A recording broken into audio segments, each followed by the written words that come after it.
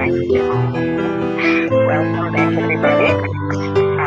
Reb Rochel Tehillim, it's lovely to have you back. We've been walking a trail up to Manchester. So it's very exciting that we are beginning this way. And as you said, it's still the summer a little bit here, so people still have kids home from school and whatever, but it really is the month of Elul. So we have to remind ourselves and work double as hard being on holiday and reminding ourselves that it really is the month of Elul. So thank you for being with us. Welcome to everybody who is with us. And I am going to sit back, relax, and enjoy on the train. So I'm going to turn off my screen. But I thank Reb Rochel for being with us and looking forward to all of us literally being zeiche to real refers, yeshuas, and all that is good. And I know you can see Miriam. I can't see everybody on the screen, but Miriam should have a refer shalema. And Metz Hashem, everybody should be well. So thank you, and I'm muting myself. Hi, everybody. I see that I didn't sign out of my last class or my last school, so that's what that is. Hello. It's so good to see you all. It's good to see all the Brits from overseas. It's good to see everybody. Good to see the Eretz Yisraelikas and the Eretz Yisraelikas that live in England. Welcome back. It's like Rebbe Dov just said. It's August, but it's really Elul. So sometimes it's hard to remember that it's Elul because it's August. Sometimes it's very hard to think about August because it's Elul. So let's just give another minute or two for everybody to come on. I know that I have people coming. And I don't want you to miss out on the beginning of the class because I want to tell you a story now that I'm going to share with you. I don't know that I'll share it with anybody else. Maybe I'll share it with my next class. I have to see if I'm still so inspired. Let's let everybody get on. I don't know. Do you have in England like the idea that if it's clear, you have to be 5 minutes late to be? No, you don't have that. They're more Yekish. In England, we're more Yekish. Well, we try to be. I can't promise. You're on time. We try. You're on time. Good. Me too. I like to be a few minutes early, actually. That was something that was put into me by my parents, by my dad. They should rest in peace. I see people are coming on. Let's wait for everybody to come on. Meanwhile, I'll say hi to everybody. Hi, Paula. Hi, Miriam. Hi, Sima Devora. Hi, all the Joannes. We have Joanne Admin. We have Rebis and Joanne. We have TB. I don't know who's TB. And we have, oh my gosh, Moto E6 Play. I don't know who that is. Hi, Ginny. It's good to see you. Ginny's one of our Eretz Yisraelikas. Comes on all the shiurim. And hi, Tavora, I forgot. Tavora Danziger, Debbie Danziger, I forgot. Oh, it's Sippy, that's right. That's better. And hi, Donna. And MK. And all the phone numbers. Oh, and hi, Annie. It's good to see your name. You could put your faces on later when you feel like it. And Janice, thank you for coming. And Marcel, is that you? And Rebecca. And I don't know who else. Yeah. So kol hakavod that you came. You're in the middle of vacation still. We're so not on vacation right now in Eretz Yisrael. Everybody's back to. Hi, Pauline. Did I say hi to you? Yeah, it's so nice to be back. It's good to take a break, Rebecca, every once in a while, right? Then we come back, we miss each other. We come back, we enjoy each other's company. So I must tell you, ladies. Hi, Naomi. I shouldn't get on yet. Let's see. Okay. I want to tell you that I'm literally on a high right now because I had the opportunity just now to fulfill a mitzvah that I never had, that I never fulfilled in my whole life. And when I describe it to you, you're going to think like, whoa, but it was so amazing. So forgive me that I am beginning our Tehillim shir with just a personal anecdote, but I can't help it because I couldn't it was so hard for me to leave. And I said, but I have Chevra, I have London, I have to go to London right now. Of course, they looked at me like I was crazy. You're getting to London right now? I said, yeah, I'm going to London, Manchester, Leeds, and I forgot where, I forgot, Jenny, forget it. You're Yerushalmi already. I can't remember where you live. Okay, so listen, ladies. In Neve, where I'm privileged to teach and where I met you once, all of you. So one of the places I'm privileged to teach. I'm privileged to teach in many, many different beautiful places. But in Neve, we have an organic farm. I don't know if you know this. And when you were here, you probably did not tour it. But Rebbetzin created a space. She took a space in a piece of land that we had, and she created a farm. Don't ask me how she did it. I watched it unfold over the last 4 years. I don't know how she did it, but whatever it is, I mean, I watched how she did it. I just don't know how she knows how to do these things. She created a farm. We have organic vegetables growing. We have a pond that's growing organic, I don't know what they are, lilies or algae. And then we also have a chicken turkey farm on Neve. Now I'm very lucky because my back right now I am facing my apartment. Hashem, with Hashem's revealed kindness to me, faces Neve. I'm mamish back door, back to back. So every morning I hear the Tarnagolim, I hear the roosters waking us up, and the whole block hears it. And I love it. I just love it. But, you know, roosters and hens produce more roosters and hens, and turkeys and turkeyettes, I don't know how you call female turkeys, produce more turkeys. And so we have right now a huge amount of turkeys and chickens and quails and all kinds of kosher birds. And so today, a holy, very holy shochet came, and they shechted 15 turkeys and 15 chickens. And I was privileged to be there for the shechita and to say amen to the bracha of the shechita of the shochet, and to say amen to the bracha of kisui hadam, the covering of the dam. And then I actually had the opportunity to actually say that bracha myself for the first time in my life and take sand and sprinkle the blood of these shechted birds, which are right now, see, I had to leave. I couldn't help them kasher. I wanted to help them, but I had to, this is a postponed, we were supposed to do this on Tuesday. Tuesday I have all afternoon to be there. Today I can't.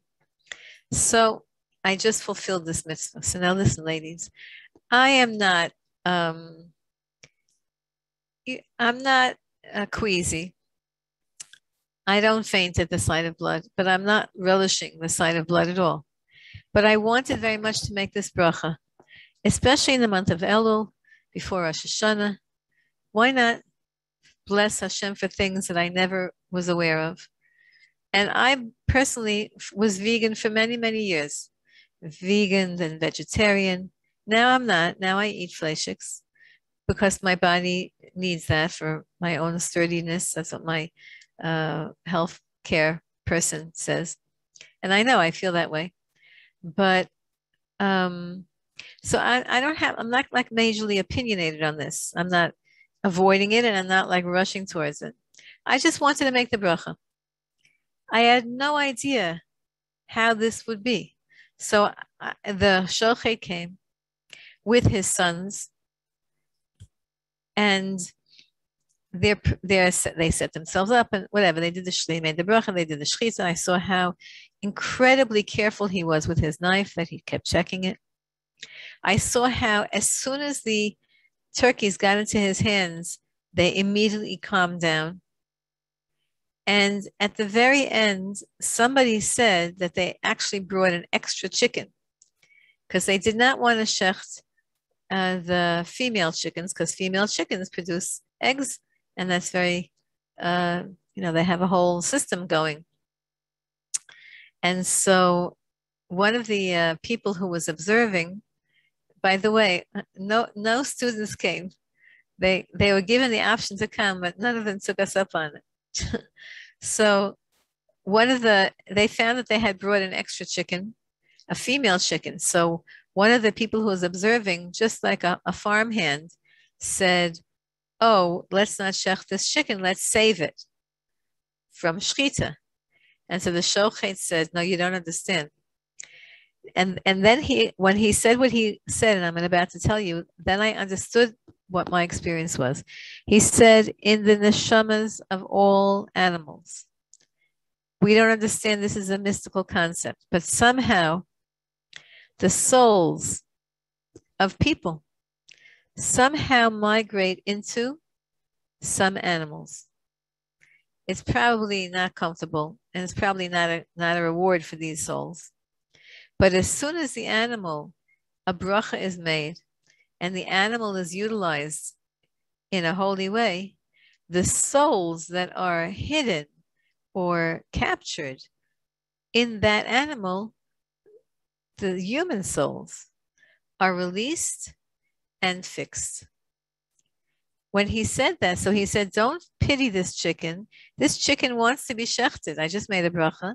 And the chicken wants to be shechted. Of course, it's going to be eaten. It's going to be kashered. The salt and the blood will be removed and it will be eaten. But this chicken wants to be shechted. Don't think that you're saving its life. Rather, recognize that it wants a tikkun. It wants a repair. It wants a soul repair. Now, when the shochet said that, I understood what I had been feeling. I couldn't understand. Why am I feeling like I'm at the kotel? Why am I feeling that it's a very holy experience just observing this? I didn't understand what was going on with me. I was like, I couldn't understand it.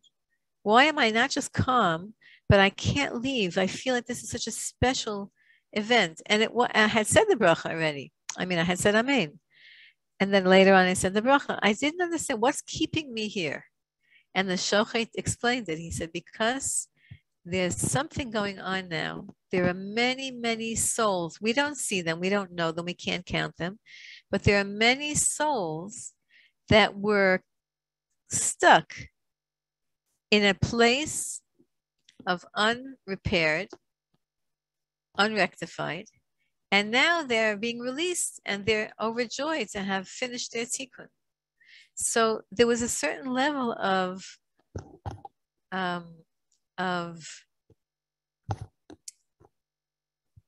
it was a very spiritual experience. I wouldn't have thought it. Now the one who arranged this told me that the shochet that she hired is a very holy man. I mean, you could see, and you could see before he began, he had kavanot. He was having all these intentions clearly to release all these souls. And then he began to pray for sick people. And then all of the people observing began to pray. We realized that it's a very, very strong experience that we're having, that I personally, I mean, he has it all the time, but I don't have that experience. It wasn't at all gory. It wasn't at all horrible. It was very uplifting. And I just wanted to share that with you. And I'm surprised at my reaction to it. I didn't think that I would be uplifted. I thought I wanted to make the bracha, say amen to the bracha. I didn't think it would be uplifting. I thought it would be interesting to see. But it was an uplifting experience. I felt, ladies, this is going to sound strange, but I felt like this is a preview of the Beis Hamikdash. Because in the Beis Hamikdash, there was a lot of animal sacrifices going on. There was a lot of shechting going on. And it's, to us, we think like it's so gross. It's so like we don't relate to it. What is that? But all of us when I was just there, all of us said, this is like kaparot, right? We're going to do kaparot in a couple of weeks, right? Nobody sees the shechita of the kaparot. And of course, it wasn't really actual kaparot now, but everybody had in mind. We all had in mind. Please forgive us, Hashem. Please bless us for a good year. I was davening for it. Was davening. It was uplifting. It was different. It was a different experience. And I just think that that's how it's going to be in the Beis Hamikdash. It's going to look, on one hand, there's going to be chickens and there's going to be turkeys and there's going to, well, in the Beis Hamikdash, you don't have turkeys, but you're going to have cattle and you're going to have cows and you're going to have goats and you're going to have sheep and you're going to have, but that's not what you're going to see. And that's not what you're going to perceive. Something else is in store for us. And I was privileged to just experience that. Mamish just now, I ran in. She kept looking at me, the one who organized it. She said, "You're late. You're late." I said, "I know. I'm running late." But I wanted to share that with you, that there's so much to our Torah that we're not even aware of, and so many experiences that will surprise us. And, maybe you've had your own experiences, I hope positive, with all kinds of different things that you perhaps not, we're not used to seeing and having. But this for me was really remarkable. It was remarkable. And again, it was just, for me, it was like a Beis Hamikdash experience. So now listen, ladies. The Beis Hamikdash is nothing like, it's not going to be like this. They're going to be, but the man who was doing the work was a holy man, and his assistants were holy people. And somehow it felt uplifting. That's what's going to be in the Beis Hamikdash. Somehow, the Beis Hamikdash is not going to need a somehow. It's going to be powerful. So I wanted to share that with you. I don't know if I'll share it later with anybody else, because I'm still now mamish warm from it. It's cooking in me still. Okay, now we're going to do chapter 24 in Tehillim. Chaf Dalet. Go grab a Tehillim. And the reason we're doing this is because it's one of the extra Tehillims that we say on Rosh Hashanah and Yom Kippur. Thank you, Dana. And thank you who said before. I didn't catch who it was before. Thank you to all the people who said thank you. And thank you that you're not throwing tomatoes at the screen, because some people wouldn't have liked. I can't explain it. Again, I really am not pro or anti anything, except of course Torah and God. But this was a remarkable experience, and and everyone felt it, not just me. We were all, all of these experiences. Until the Shochet explained that we're sensing neshamas that are releasing from bondage. Halavai, by all of us, we should all be released from our bondages, from our bondage, from our Mitzrayim, from our suffering. Each one of us, the whole Jewish people, and eventually the whole world. Amen va'amen. Okay, let's learn some Tehillim. Here's Chaf Dalet 24. We say this on Rosh Hashanah at night. We say this on Yom Kippur at night. If you're in shul, and it's a big deal, they make a big deal about this parak of Tehillim. And it's a familiar parak because it's a Shir Shal Yom. It's the one that we say for Sunday. And it's short and sweet. But it's chosen by the Balei, the Anshe Knesset HaGadolah who puts together the Machzer. They said, say this specially on the Yamim Noraim, on the special holidays of Rosh Hashanah Yom Kippur. You know that there were so many films I could have chosen today. I could have done with you the David Hashem. I bet a bunch of you thought I was going to do that because we're saying every single day, twice a day. Or we could say what we're going to start to say after Rosh Hashanah, right after Yishtabach. We're going to say the Shir Hamalos, Mimamaki, we're going to say that. But I'm going to do this one because this one, I'll tell you why I'm doing this one. You're going to see I'm a little bit selfish when I teach you. Because in shul, for all the years, when they say this, they say it pasuk by pasuk. I don't know if you go to shul at night, Marav, but they say it pasuk by pasuk, slowly, meditatively. And I never understood why. Like, well, what's the big deal? Okay, you'll see why in a second. But I wanted to enhance. It's also the last thing that they say at night, Marav. It's tiring. So I wanted to enhance my own davening. So that's why I picked this. The David Mizmor, it's a song by David, or to David, a song. So we've learned Mizmor LeDavid, usually comes Mizmor LeDavid. The Zohar Kadosh and the Gemara have discussion about what this means. If it says Mizmor LeDavid or LeDavid Mizmor. A Mizmor is a song, and LeDavid means by David. David HaMelech wrote it. So the Gemara explains. If it says Mizmor LeDavid, it means first David HaMelech was Mizmoring. He was first singing.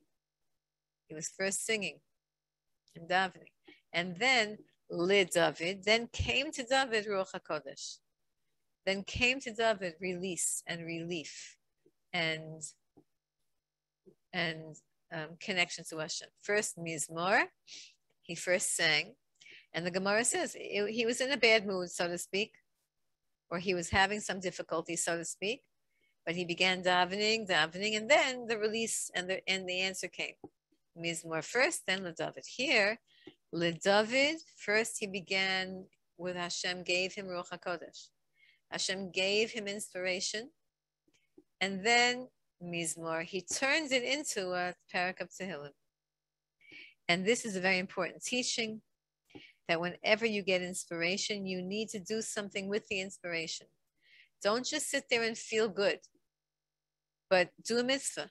Even if it's just putting aside tzedakah, whatever, saying thank you. Just always take whatever inspiration you have that comes to you. If Hashem is gifting you with inspiration, then use it, plug it into something physical.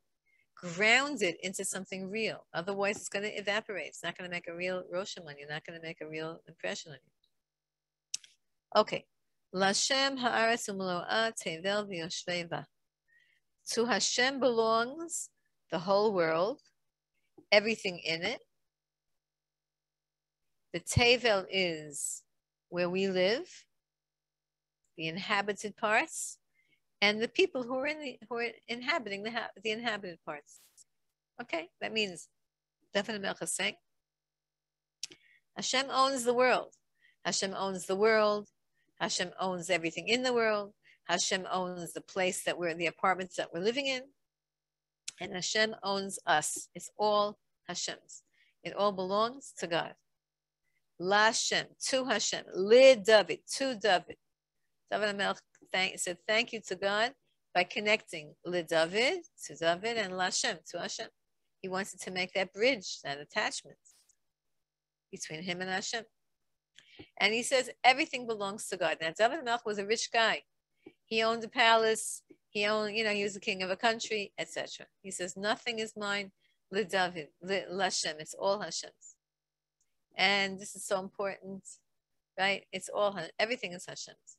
Of course, he gives us for safety. He gives us. He's generous to us, but it's all Hashem, every single thing in the room. It's Hashem's. Hashem gave you, on loan from God, everything.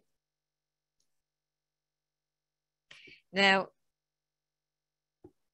Rashi tells us that, of course, Hashem owns the world, but when it says haaretz, Hashem haaretz, it highlights the word Aretz. Aretz means Eretz Yisrael. If any of you are Bnei Akivaniks, or you went to Bnei Akiva, or you had any kind of religious Zionist education, they don't call Eretz Yisrael. They call it Aretz, like the land, as if there's no other land that exists. That's from this Rashi in this Parak Tehillim. Kihu al Yami Misada. Now listen, Hashem took the land, took the earth, and he somehow planted it on top of the water. So if you want to learn geography and geology, scientists are always wondering, like, how does this planet work exactly? Most of the planet is water. With earth, with land, how did that happen? And how does the land stay on top of the water? And if you're ever by the beach, you know, if you dig and dig and dig under the sand, you got water. So under the ground is water. And everybody knows, if you studied a little bit of geology, you know that really the whole earth has underneath the core, underneath the layer that we see, is a core of liquid. There's a core of magnet. There's all kinds of stuff. Like scientists are, you know, they don't know for sure. You can't drill because it's too hot. Whatever it is, how does this planet work exactly? It's layer on layer on layer. Hashem did it. And David Melch says, Hashem made the ground on the water. He put the yesod, he foundationed the earth with water, which is liquid. Val Narotichana, repeated, on rivers, on streams, on water. This whole world is, we're sitting on water right now. So how come we're not falling through the water? How come when you're by the beach, if you dig and you see that there's water underneath the sand, how come that sand doesn't get swallowed up into the water? There's a whole ocean underneath us. That's Hashem. That's what Hashem did. Okay, so now, the first two psukim, these first psukim are just to tell us, to focus us on the high level of God owns everything, God creates everything, God establishes everything. I'm going to share with you a beautiful teaching that one of my students yesterday shared with me. She's not on right now, but I have a lot of big Tzedekah students. And so one of them, I was telling her that, oh, did something just happen? No. I was telling her a certain meditation that I do. Sometimes I do a meditation where I just, let's say you're having a problem with somebody, you're having an argument with somebody. So you know that that argument only exists in this world. But in the highest world, the world of souls, all of our souls are unified and get along. So if you're having a disagreement or a difficulty with somebody, you can meditate in your mind that you go up to the highest worlds, whatever that, however you do that, and you think about you and that person. And yeah, I'm gonna just take this off. And you that work? That didn't work. Anyway, you think about that person and you are really getting along. You're getting along in a different dimension. So it's very nice to have that thought. So yeah. So she pointed out to me, she said, that's not a meditation. That's a real place. You're going into a real place. And you are where your mind is, as the Baal Shem Tov. So that real place of God owns the world, you can go into that place of God consciousness. That's called simcha, that's called hisbodedus, that's called calming down. Just go into a place where you and God are sitting together and you're basking in the presence of the beauty of God's love towards you. Imagine it in your mind. Close your eyes, go to a place where no one's going to bother you, and just imagine you are going to the place where Hashem's presence is radiating love towards you, and you're just accepting that. That's real. It's not a meditation. It's not an imagination. It's real. Our problem is that we live in the non-real world. We live in the non-real world of difficulties, worries. We live in small-minded. But there's another place that you can go to. Why shouldn't you go to a better place? You can. Imagine you're sitting on the couch and one of your kids is punching you. And you're just sitting there. Why would you do that? Just stand up and go to the kitchen. It's a different place. It's the same You can do that. You can go to a different place and there you won't be nudged. Of course, your kid's going to follow you because the kid just wants attention. But the idea is you can go to a place in your mind and that place is just as real as the place in your mind that you are that worries and that's anxious and that's nervous and that's. And now comes, so now that we established that everything is God's, now David HaMelech is going to say to us, you want to go up to God? You want to go to that good place? Here's how you go do it. Mi yaleh b'har Hashem. Who is going to be able to go up to the mountain of God? Now, the mountain of God is the Beis Hamikdash. It's also the idea of a meditation where you perceive Hashem. Who can do that? Who can ya'aleh? Who can make aliyah to the Har Hashem, to the mountain of God, to the Beis Hamikdash, to the Beis Hamikdash in your mind, to the Beis Hamikdash that's in Shemayim, that's right now, because the Beis Hamikdash exists right now. Who can go there? Umi yakum bimkom kosher. Now, this parak of Tehillim, you see, all of the phrases are repeating, because we're learning Tehillim already for a long time. We know that a lot of times when David HaMelech wants to impress upon our minds something that might be hard, so he'll repeat it with different words.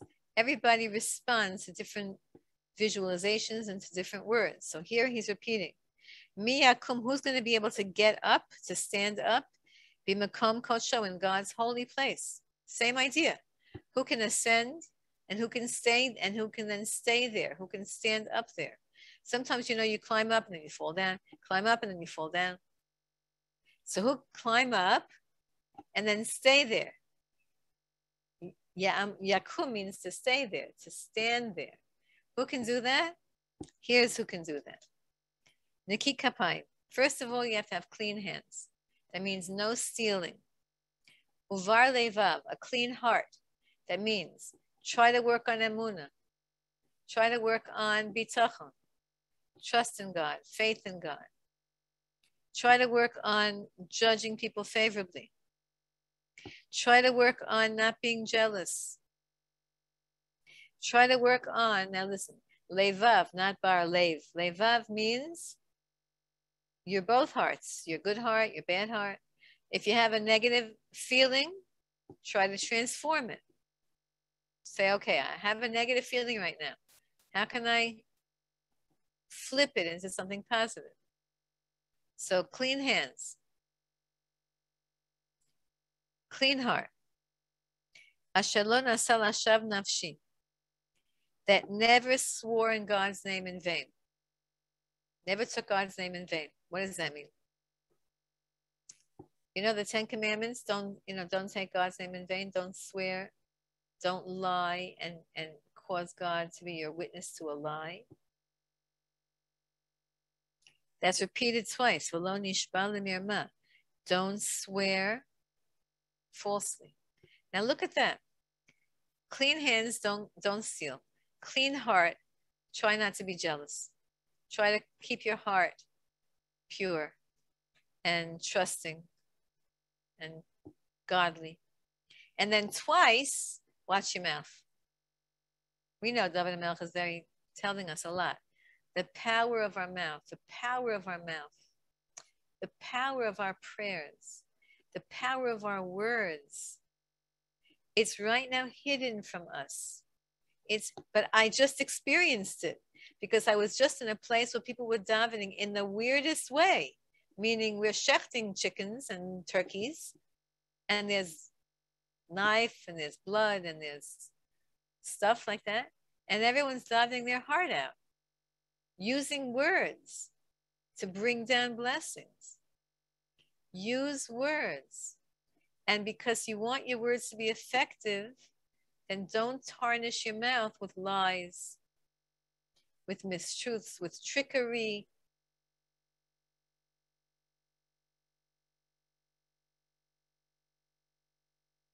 Today is 18th day of Elul. Hi, Elul. Today is the birthday of the Baal Shem Tov, the birthday of the Tanya, the Alter Rebbe. It's also the last 12 days of the year. Each day parallels last year a month. Today parallels last year Tishrei. Tomorrow parallels last year Cheshvan.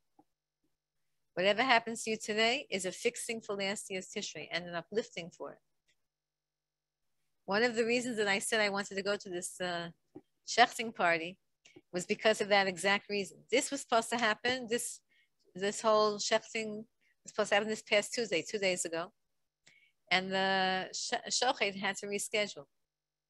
So it happened today, and I was happy that it was today, because today is last year's Tishrei. That means we are now you're experiencing it through my telling it to you, and I was experiencing it through it happening to me.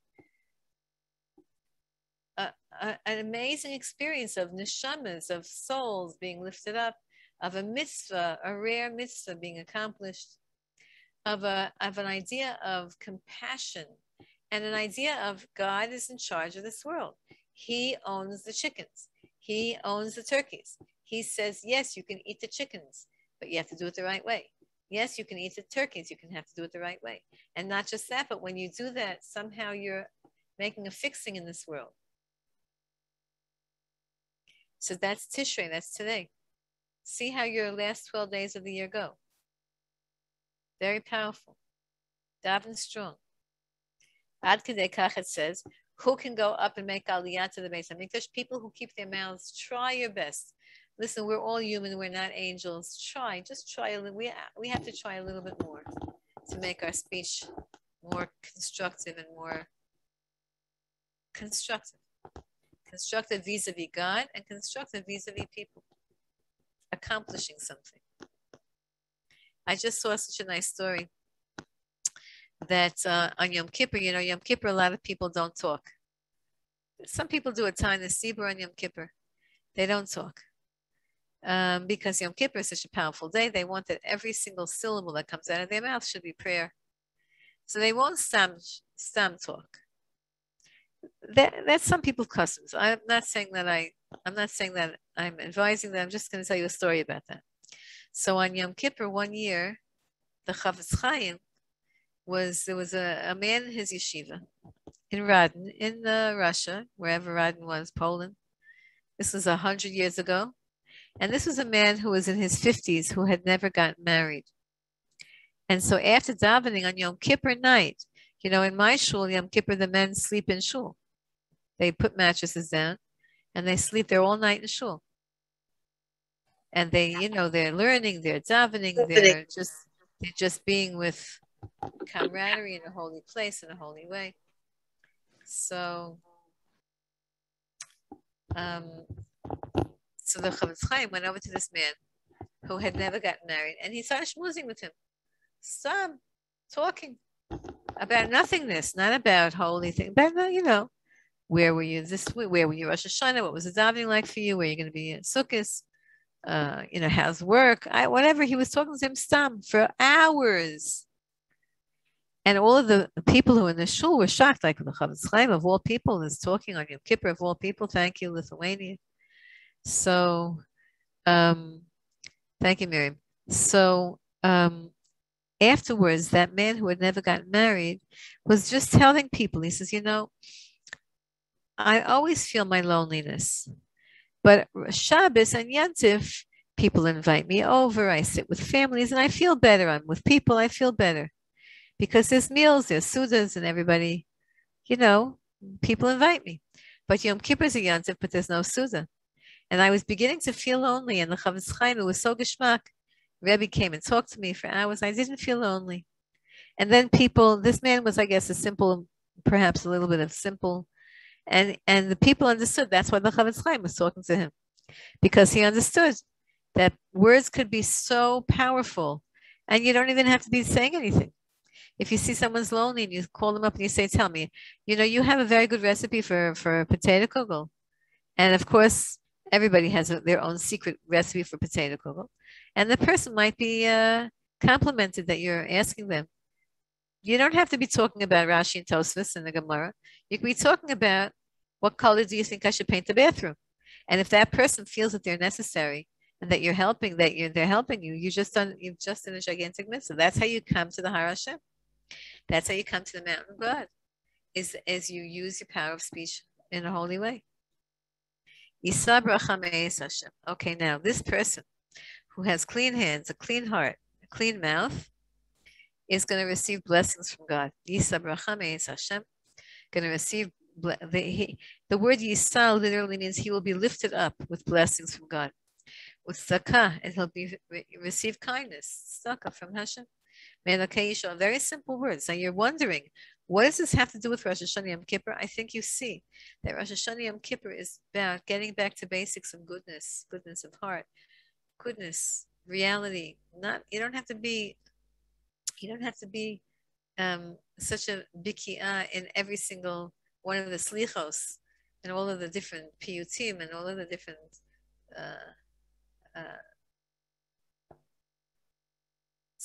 liturgical poems that we say. Nowadays, we sing them in shul. In the olden days, they used to say them. You don't have to be so bulky in that. You just have to be a pure heart, pure hands. Zed Dor Dor Shav. This is for us, girls, ladies. Whenever I read this pasuk, I always say, "This is us." Now, I don't know. Maybe 100 years ago, they said that this was them. I say, "This is us." This is a generation that we're seeking God. Zed Dor. This is a generation of Dor Shav. We're seeking Him. We are looking for God. We're looking for Him. Vivakshay panecha. We're searching for your face, Hashem. Sel Yaakov. Yaakov means the Jewish people. That means us. Sela, apostrophe. Exclamation point. We're telling you, Hashem, that we're searching for you. We're such an empty generation. This world is so absolutely, absurdly crazy. Such craziness going on the planet now. So much confusion, so much untruth, so much darkness. And we're searching, where is Hashem? It's true that it's a beautiful world. And if you look hard, you can see God. But if you also look, you could see a lot of suffering and a lot of confusion, a lot of darkness. And we're searching for you, Hashem. We're searching for you. Now listen, this is this middle of the parak. The beginning of the parak, everything is God. The middle of the parak is, what do I have to do to come to you, Hashem? I have to be good. I have to be better.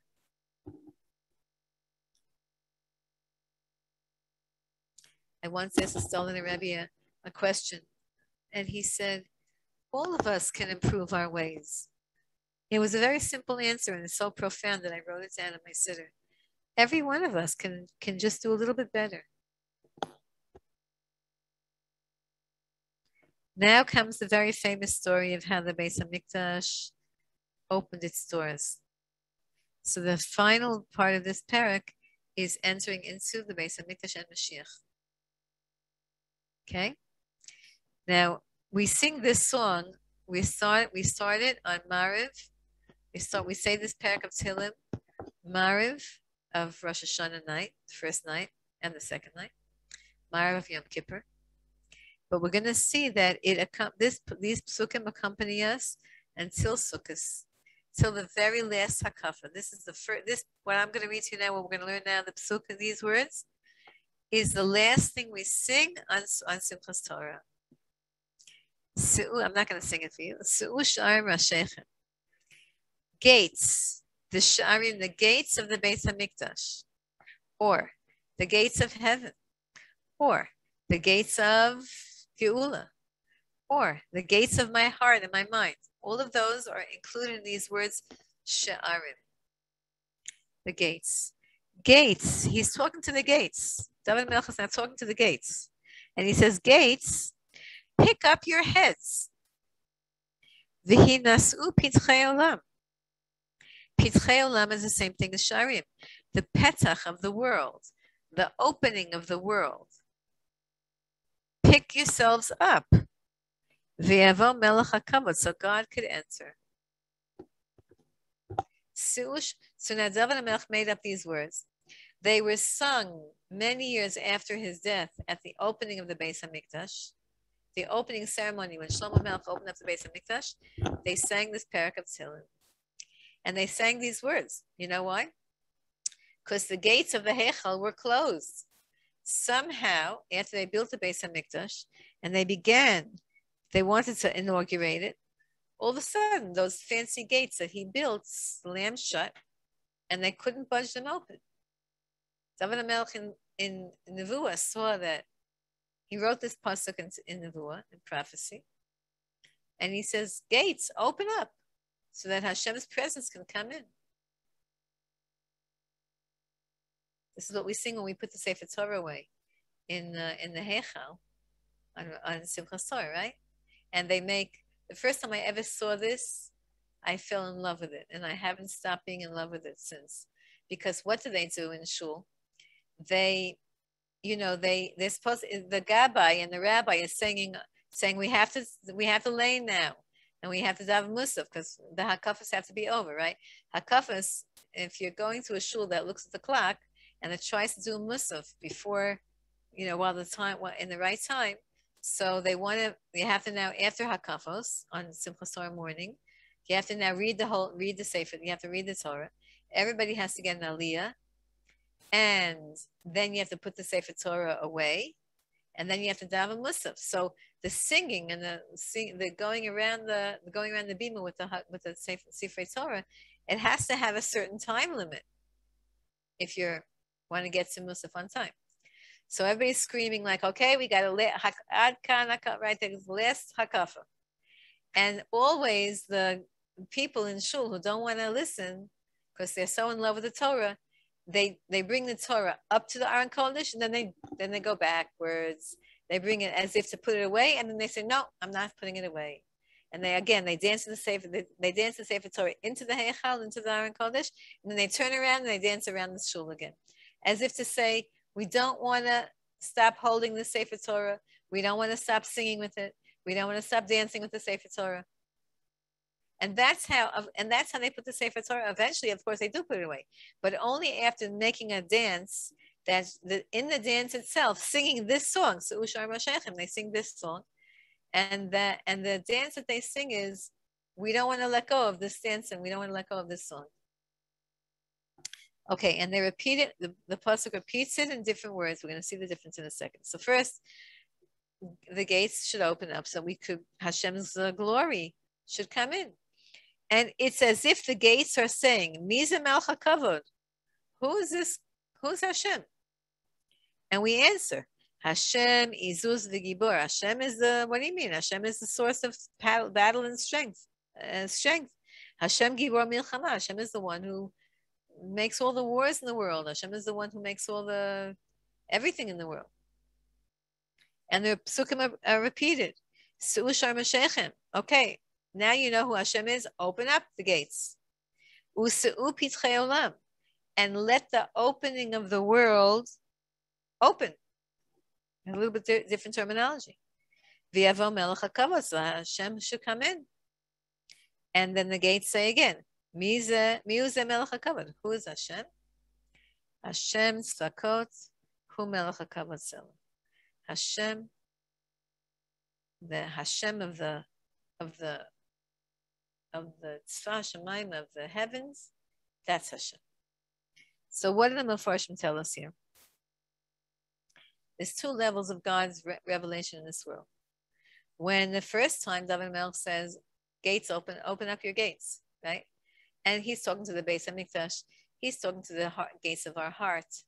He's talking to the gates of heaven, the gates that will somehow allow Hashem's light to come through.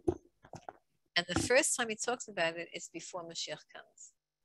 And therefore, there's going to be a lot of war. There's going to be a lot of battles. There's Yetzer Haras. There's conflict. There's difficulty. There's opposition. That's why Hashem is called Hashem Gibor Milchama. In the beginning of the revelation of God, there's going to be a little bit of opposition. When Mashiach comes in the very beginning, you think it's going to be all smooth sailing? I don't know. So therefore, Hashem has to manifest himself as Gibor Milchama. Hashem's going to have to fight for us. But then, when Mashiach is finally here and established, then it doesn't say that the gates should pick themselves up, but the gates, the Pitchei Olam, the opening of the world, is going to be lifted up by Hashem. It's not going to need any external. It's going to be done already. And there Hashem is no longer Gibor Milchama. no more wars. Rather, Melech HaKavod. Hashem is only the Hashem Tzvakot, only Hashem. We don't need battles. We're not going to need conflicts. We're not going to need everyone will know Hashem.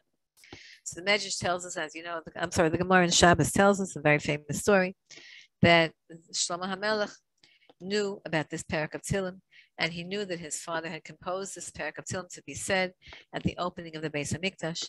And so when the gates shut, when they wouldn't open, so Shlomo HaMelech knew that he had to say this parak of Tehillim. So he did. And he expected that the gates would open. And they didn't. And he said it again, and they didn't.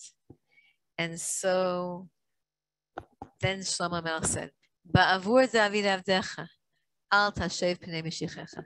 In the merit, Shlomo HaMelech said another pasuk that was not in this parak of Tehillim.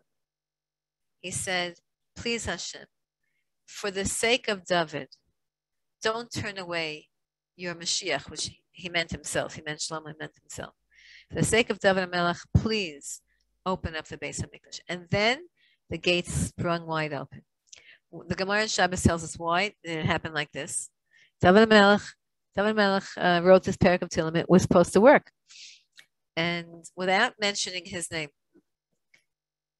So the Gemara says that David HaMelech said to Hashem, please Hashem, show me that you forgave me for the sin of Bathsheba.